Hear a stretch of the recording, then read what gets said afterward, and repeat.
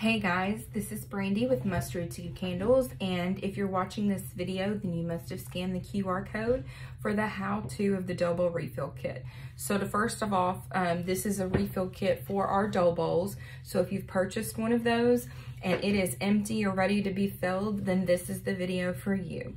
What you're gonna get is obviously your bowl. We're gonna clean it out really good with soap and water and let it dry overnight for about 24 hours. And then you're ready to do the dough bowl kit, and it's super easy. So I'm going to show you exactly what it comes with, and then we're going to do it together. So the box that you'll get looks just like this with our logo on the front and on the top. When you open it up, this is exactly what you get in it. So first of all, you get our huge tub of pre-scented wax. It's already measured out, so you pick the scent that you want. Obviously, this one is Narcissist.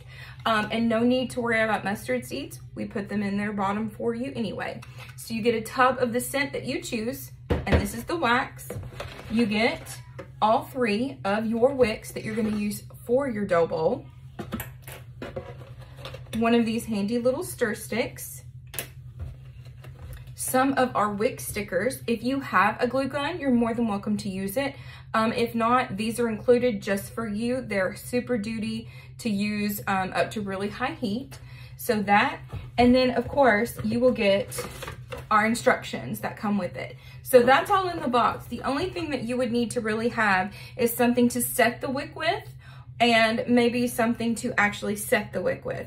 Obviously I have these little like barbecue skewers. You can literally use a pencil and roll it on down to it and hold it in place as well.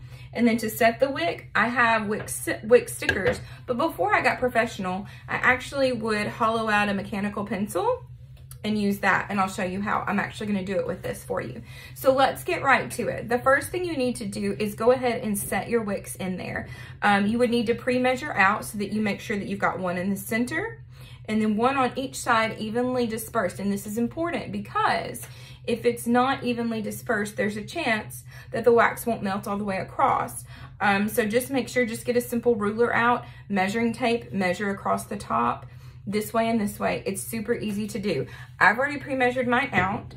So I am going to use a hollowed out pencil and our wick right here. I actually have my heat gun here, my hot glue gun, so I'm gonna use that.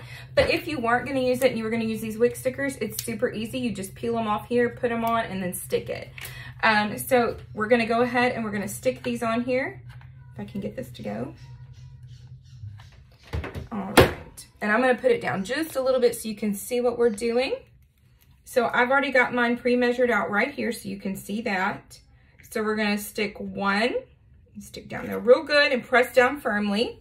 And you can see how the wick is already falling over. That's where these are going to come into play in just a moment. And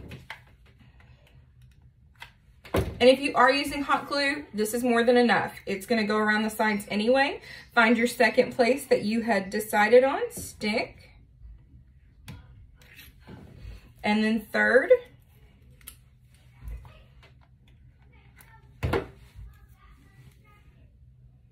And stick. Now we're gonna set the wicks real quick.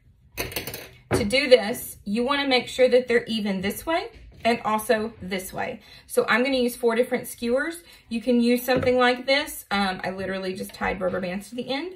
Or you can go ahead and clip the wicks down, and that is totally fine too. The main thing to remember is the job that we're trying to do is make sure that the wicks stay upright while the candle cools. Now, while we're doing all of this, you can go ahead and have your wax melting in the microwave. So we're gonna put it on for 2 minutes at half power heat. 2 minutes is all it takes. Once it's done, you put it in there, take the lid off, put it in there at 2 minutes at half power. It literally comes out just like this. I went ahead and melted some so you guys could see it.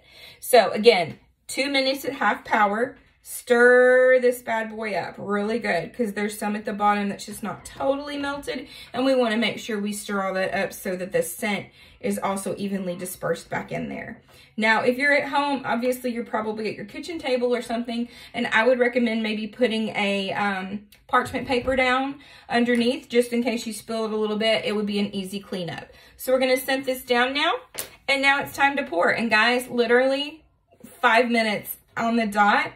We're just gonna pour, pour, pour. Just real simple and easy. It's pre-portioned out, so it should fit your dough bowl. In fact, you may have some wax left over, and if you do, you could just leave it in this little carrier right here and save it for later, or even put it into, wait till it hardens back up, and you can put it into like a wax melter as well. Guys, literally, that's it. That's how easy this is to do this at home in your kitchen. So now that you've seen me do it, it's your turn. So have fun creating, and I'd love to hear from you guys. So give us a shout out or a like on social media, and show me some pictures of your dough bowl refill kits. Thanks, guys. This is Brandy from Mustard Seed Candles. Have a great day.